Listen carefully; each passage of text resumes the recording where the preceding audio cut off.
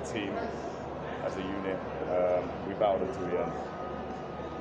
Looking at the missed penalty, how do players help another player after a moment like what Kay went through today? Most of us are here because of Kai. You know, he's literally he's our ringleader, he's our leader, he's everything to us. You know, everything to me. So I stand by him. We stand by him. He was brave enough to step up and take the penalty. He scored the penalty to get us here in the first place. And we live to fight another day. We win and lose together. Like I said, I want to take away the positives from the tournament, which was we held our own against two top sides, and today, unfortunately, we lost. We weren't at our best first half, and they got the goal and they defended well.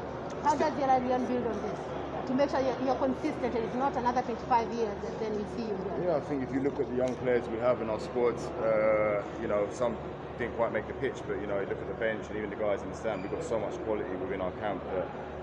We'll come again, for sure we'll come again. We'll regroup and we'll go again for the qualifiers. Steven, the duel is on the way tomorrow for the AFCON. You know, with this situation from here, you know, what's up for Sierra Leone? Sorry? The duel for the AFCON is on the way tomorrow for the qualifiers. What's up for Sierra Leone?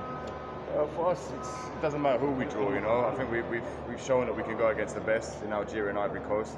We've proved that this tournament we can compete against anybody. Right now it's just about regrouping, coming together again as a team. You know, there's a lot of disappointed people in there, including myself.